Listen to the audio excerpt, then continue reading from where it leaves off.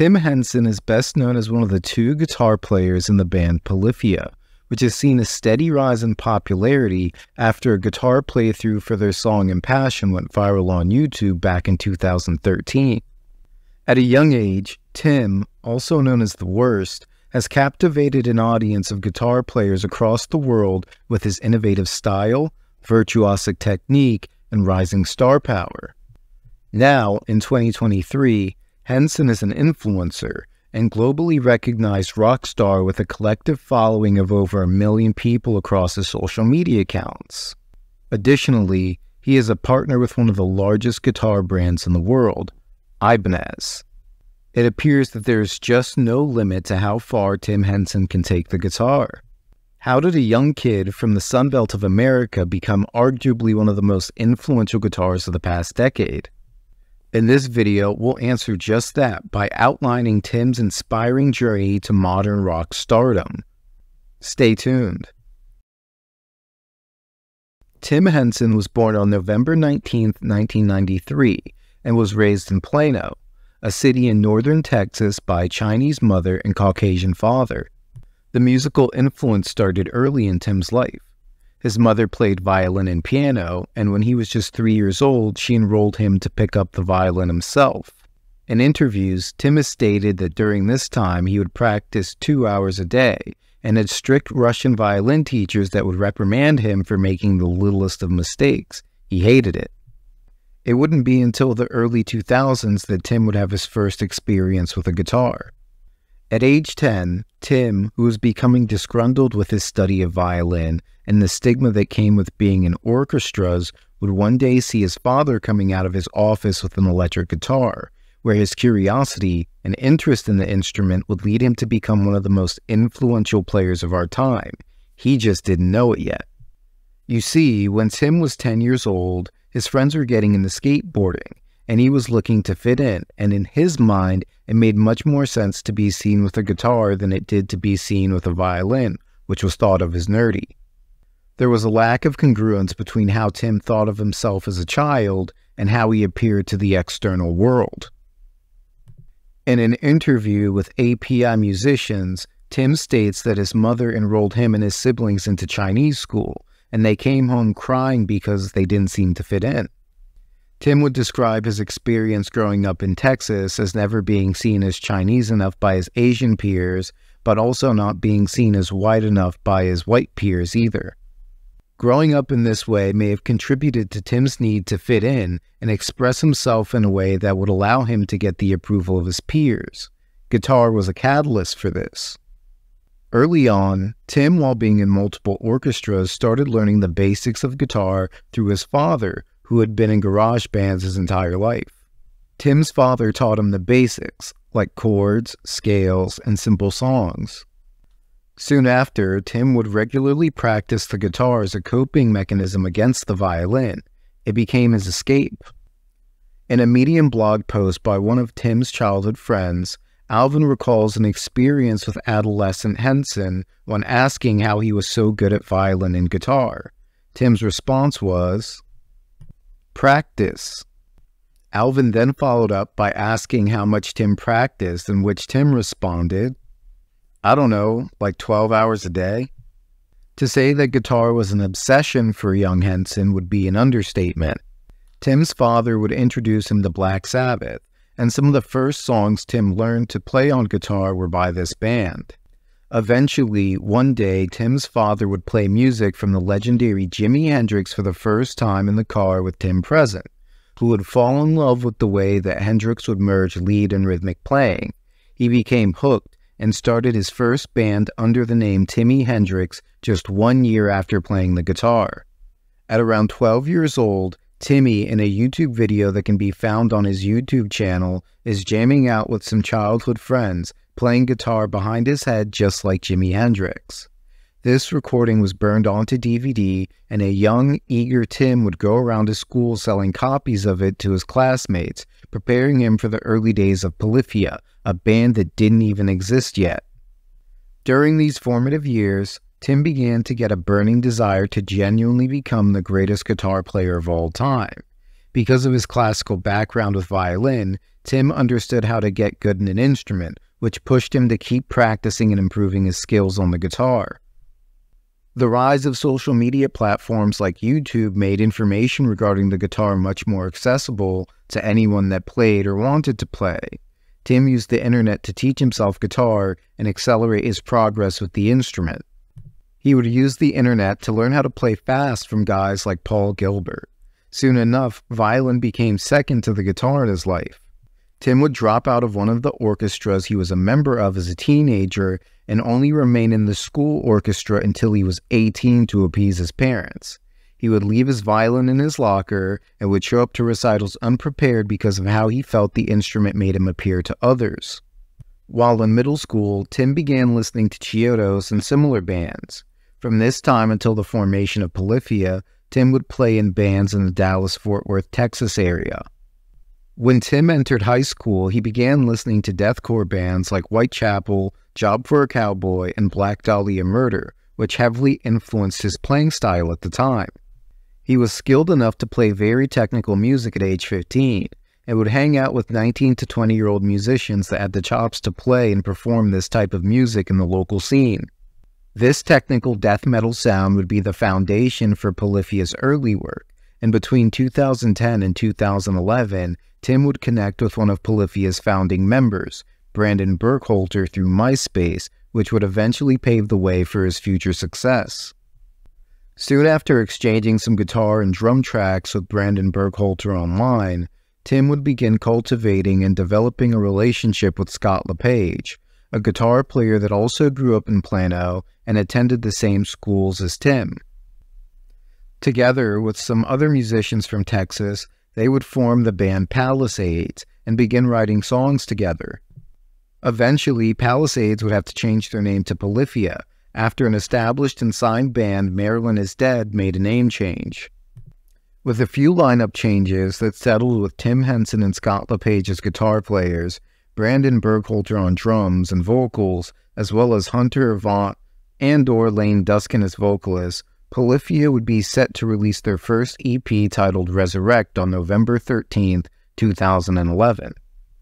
Around this time, Tim would have found himself in trouble with the law multiple times on weed possessions, and would be stuck at home because of his probation that lasted through much of his time in high school. This forced him to focus on refining his guitar playing and learning skills like graphic design that he believed would help him further his career as a musician.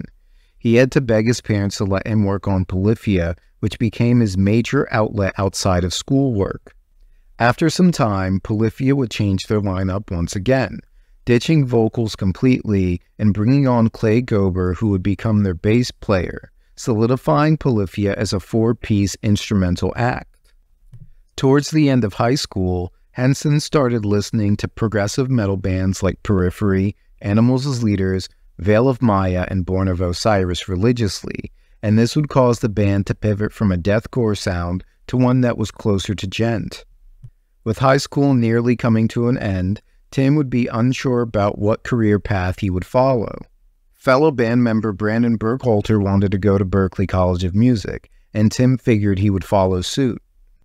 While preparing to get into Berklee, Tim would discover virtuoso guitar player Guthrie Govan, who would capture his attention and help further develop his skills on the guitar through content available on YouTube. Unfortunately, Tim and Brandon would end up getting denied entry into the prestigious music school. Tim would be met at a tremendous crossroad when it came to pursuing a career in music. He knew that music school was not an option at this point, and Polyphia wasn't an extremely serious project. This would slowly begin to change, though, as Tim started researching some of his favorite guitar players at the time, guys like Misha Mansour from Periphery and Tosin Abasi of Animals as Leaders. He watched interviews to figure out how they were able to succeed and support themselves as musicians. After failing to get into Berklee and starting to see the potential the internet had to offer him and Polyphia, Tim enrolled in the University of Northern Texas with the intention of becoming a full-time musician in the back of his mind. However, Tim's time at UNT was short-lived, and he would only be a student there for a single semester before dropping out and enrolling into a community college for a year or two while putting all of his energy into making Polyphia work. While all of this was going on in the background, Tim was figuring out ways to make money to support himself and to invest into the band.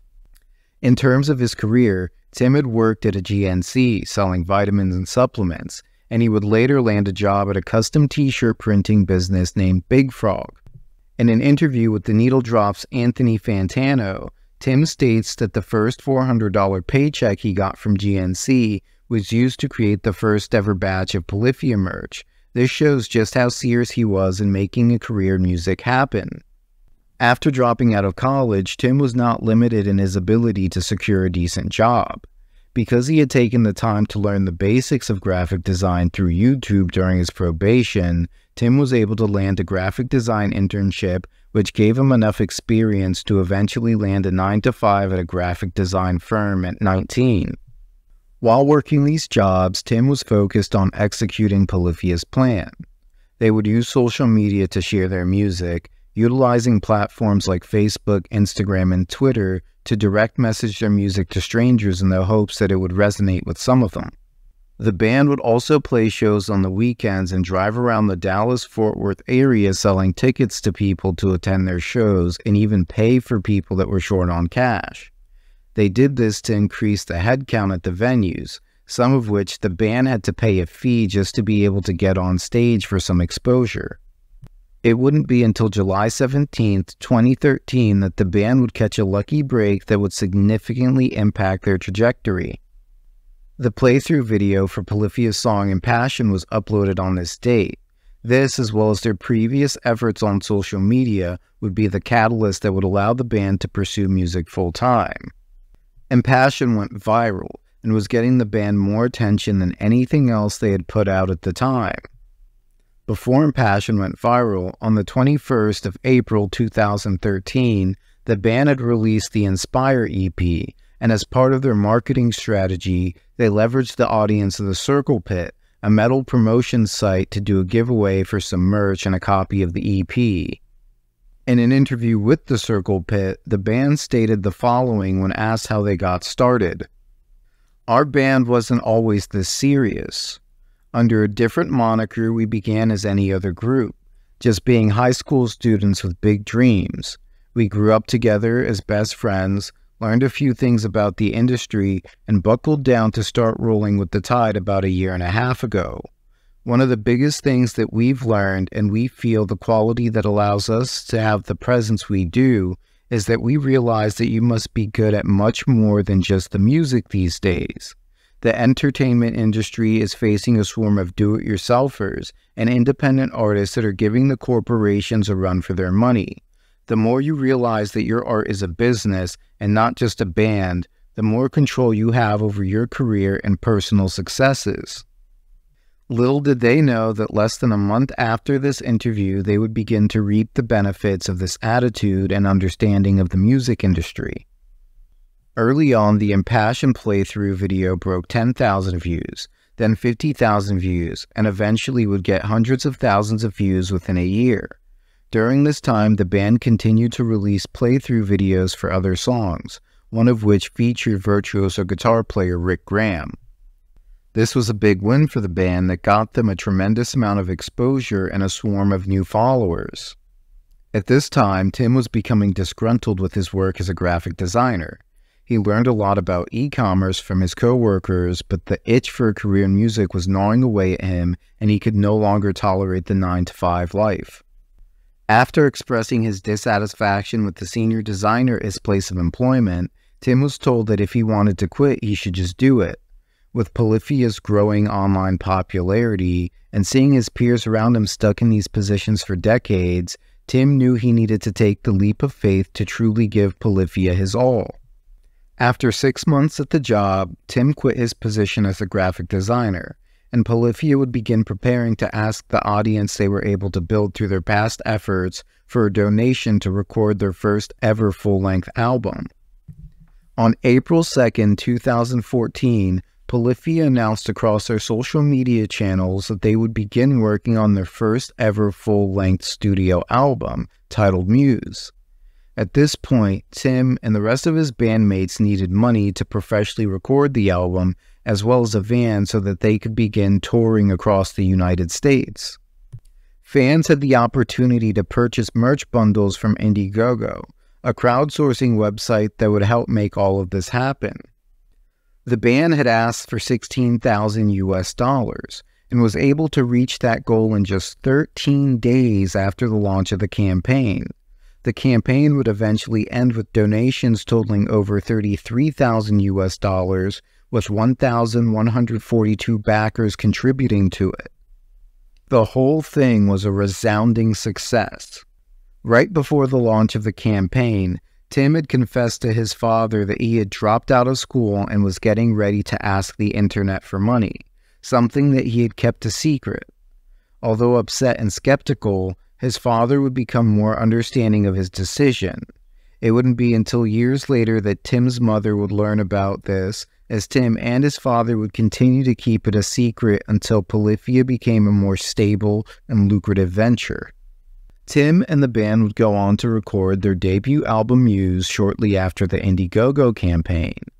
The album was mixed and mastered by Nick Sampson of I Am Abomination and featured notable guitar players Eric Hansel and Mario Camarino of Chon, Nick Johnston, Aaron Marshalls of Intervals, and a few others. This would get Polyphia even more exposure as they made the most out of the success of the Indiegogo campaign. On September 2, 2014, the band released their debut studio album Muse. Tim had this to say 6 days later. Today is the final day that the first week sales of Polyphia's album will be recorded. CD sales, first week sales in particular, are the most important thing in regards to a band's ability to successfully move forward. This is not about money. A band's sales history is the greatest determining factor regarding the tours they're put on, and really just the general faith people have in them on the business side of things. If you have ever been curious as to how you can directly help this band move forward as an artist of some relevance, know that buying this record today has a 110% chance of helping us.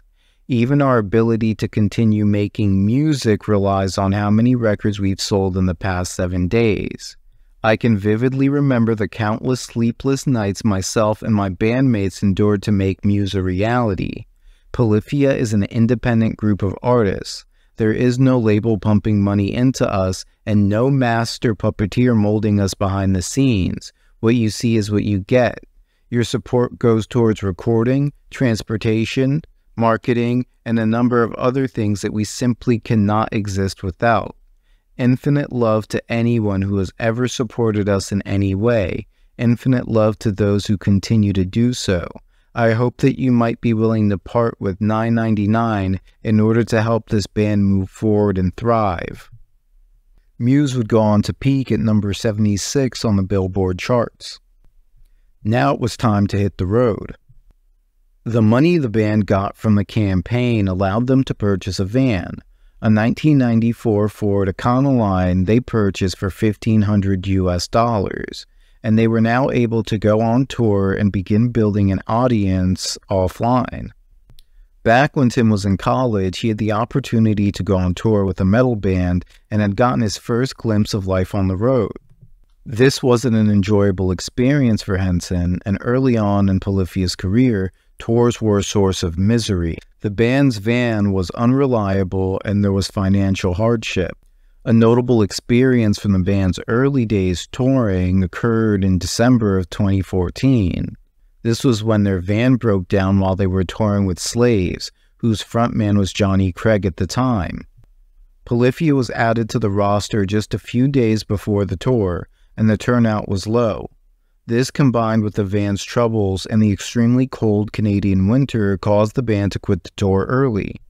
Eventually, the band would spend $12,000 to get a new van, but they continued to have difficulties with breakdowns, and it wasn't until later on in the future, when the band could afford tour buses, that Tim and the crew would be okay with being on the road. Tim describes the early days of touring with Polyphia as paying their dues in an interview he did with Nebula Music Podcast. Tim was able to endure a tremendous amount of hardship leading up to this. He had worked himself to the bone managing his schoolwork, job, and the band before the Impassioned playthrough went viral. And in his own personal life, he had gone through a lot to make all of this happen. In some public Facebook posts that give a glimpse into Tim's life before the band began touring, we can see that he went through a breakup, and even had an instance where his band was attacked by another one on the scene calling Polyphia a bunch of spoiled rich kids. This disregarded the amount of work the band had done, and infuriated Tim, whose childhood friend Alvin described as coming from humble beginnings. In a Medium blog post, Alvin says, "I noticed this in passing, but I remember Tim once buying lunch with a special reduced lunch pass. It knocks the price of our school's lunch from $3 to 40 cents. Tim was not born of privilege. There were other problems I remember that I'm not sure Tim would want retold. In a nutshell, it goes beyond what a typical kid should have to endure." There was also strain between Tim and his relationship with his parents.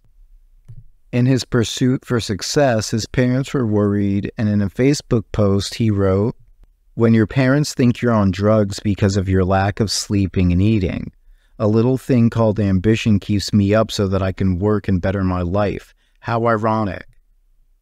After working so hard and going through so much to finally be in a position most musicians could only dream of, he began to dislike being in a band. However, his love of music allowed him to persist regardless of the difficulties that arose from touring.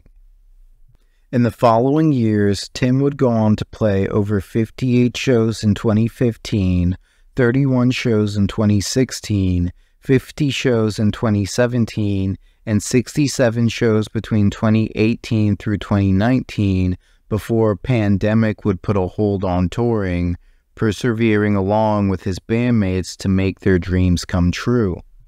After the success of Muse, Polyphia had more momentum than ever, but they were still a relatively unknown act unless you were a fan of guitar culture and guitar-centric music. They didn't hold the same level of appeal that they do now, and Tim hadn't yet distinguished himself from the quartet to be the figure he is today. Regardless, their collaborative efforts through Muse put them on the radar of substantially more people, and they began reaping the benefits from their early successes in the form of content collaborations with major guitar companies and endorsements from brands like Ernie Ball, Ibanez, DiMarzio, Dunlop, and Fractal Audio. In a January 2016 interview with Music Connection magazine, the band, now a trio after parting ways with Brandon Burkholder, announced that they would be releasing a follow-up album to Muse on March 11th of that same year. On April 8th of 2016, the band dropped their first single from their forthcoming album Renaissance, and began the Super Chambros tour with another rising instrumental act. This would enhance their popularity even more, as now the band would begin having major guitar publications writing about them as they began climbing the ranks in the music industry. At the end of their 2016 run, Polyphia would now be made up of Tim Henson, Scott LePage, Clay Gober, and new drummer Clay Ashleman. The new lineup and momentum from bigger shows alongside recognition from key industry players would continue to embolden Tim and the band. With all of these things coming together, Tim knew that he would have to make a big change to realize a vision he had deep within himself, one that would not be apparent until the release of their next studio album. So he moved out to Los Angeles, California shortly after the promotional run for Renaissance. Tim began making industry connections with some producers and artists out in LA, and made the decision to move out to California for several years to nurture these relationships and help Polyphia realize a new sound. Around this time in his life, he would begin to become more recognized outside of the band, as he became much more active on social media and started to drastically alter his appearance with makeup, painted nails, and an ostentatious sense of fashion. Tim would intertwine himself in relationships within the producer community with guys like Y2K, No Trust, Judge Beats, Morgoth Beats, and Little Aaron to help him develop a new sound and level up his production skills. Polyphia had already changed their sound drastically through the records trying to create more accessible music, but Tim wanted to create something completely different that the world had never seen before. In a Facebook post from before Polyphia made major headway, Tim had expressed passionately that the music he wanted to create doesn't exist yet, and made it a point to announce that with the release of Renaissance, that Polyphia's records would no longer be classified as progressive rock, and just be called music. A new sound would be in the works, and the band would release an EP titled The Most Hated, which showcased guitar work that was totally different to anything else they had created previously, with much of the production being influenced by the audio engineers he was connected with out in LA. Tim began falling in love with rap and hip-hop music, and was looking for ways to incorporate these elements in the music he was expressing through Polyphia. There were tons of guitar players rising on social media, but as Tim took the time to craft a totally new style and approach to the instrument, people started paying more and more attention to him. Although the band looks at the Most Hated EP with some mixed feelings, it opened them up to a new audience and laid the foundational framework for the music that would take them to the next level. Not only was the band getting more attention from social media, but publications began writing about them more and more, and Tim began to be seen as the face of Polyphia. During Tim's time in Los Angeles, he had many social media posts go viral. Most notably, his How to Make a Riff video became his introduction to many through social media.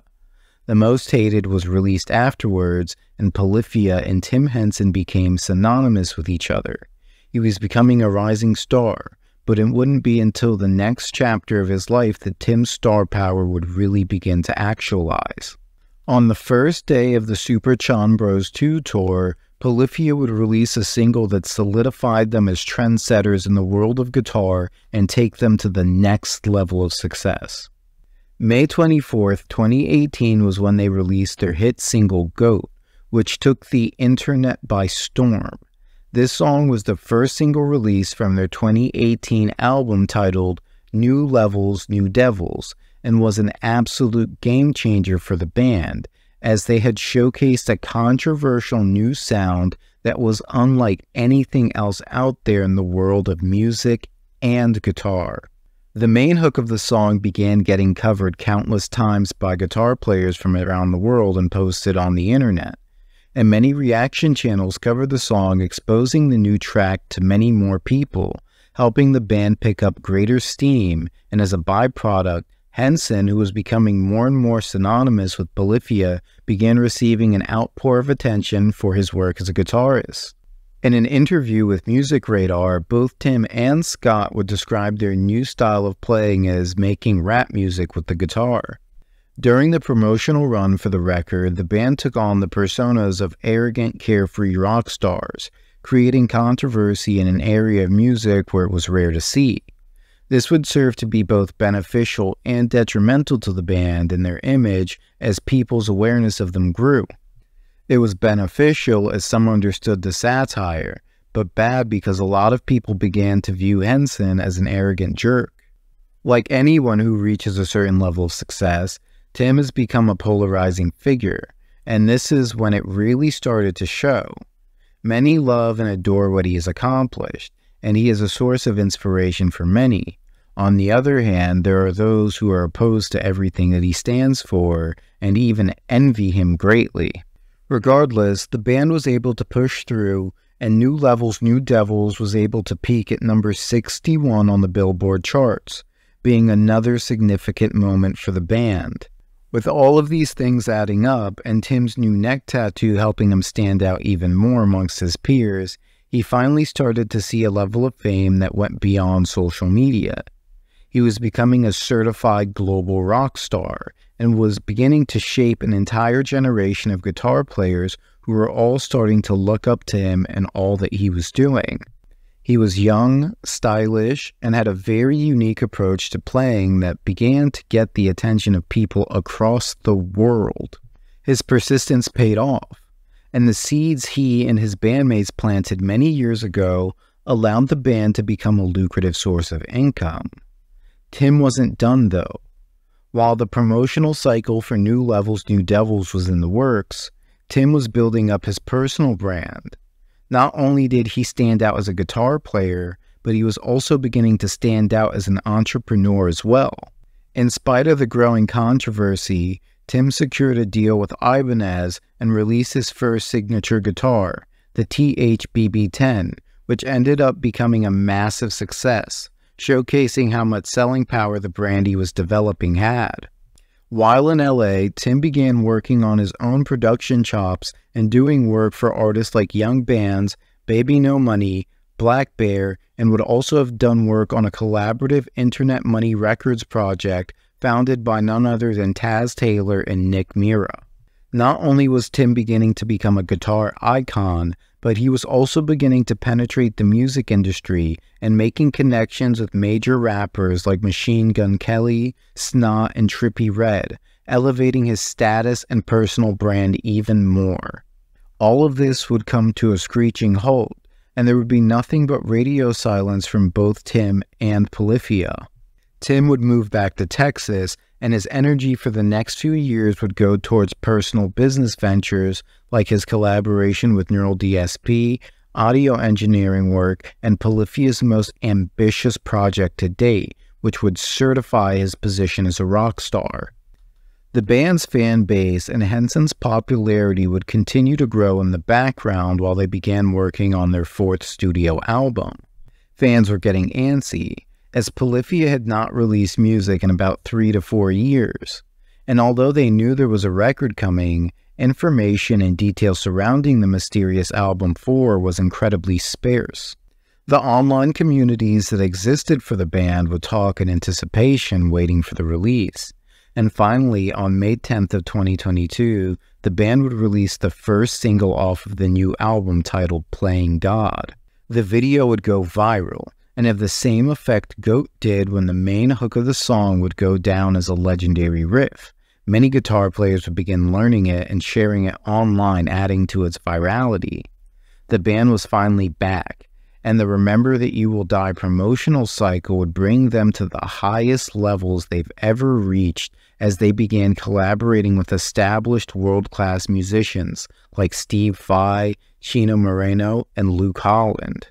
Remember That You Will Die would finally be released on October 28, 2022, through a highly leveraged deal with Rise Records, and become a top-charting album through Apple Music, hit number 22 on the Billboard Top 200, and become number 1 for Billboard's US Top Hard Rock Album charts, an absolutely major accomplishment for the band.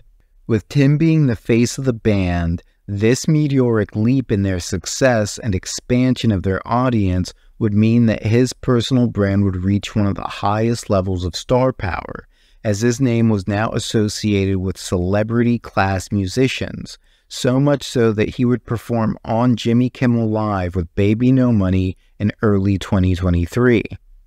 Tim's influence with the guitar is far-reaching, and his journey to get to where he is today took his entire life. He has secured his own line of guitars through his partnership with Ibanez called the Tree of Death series, and his band is consistently selling out bigger and bigger venues. In a recent Facebook post, Tim had this to say about how far his band had come. 10 years ago today, we dropped Inspire and pre-sold 200 tickets so that we could open up this show. Fast forward to now, we will be playing to 4,400 people at the Factory, which sold out 6 months ago in advance with no support. See you all tonight. In an Ernie Ball String Theory interview, he even said this: I had this idea that I wanted to be the best guitar player on earth. When expressing this, Henson would even be ridiculed by his teachers for not thinking realistically about his life. But nonetheless, he persevered, and in the eyes of many who look up to him, he may very well be the best guitar player in the world.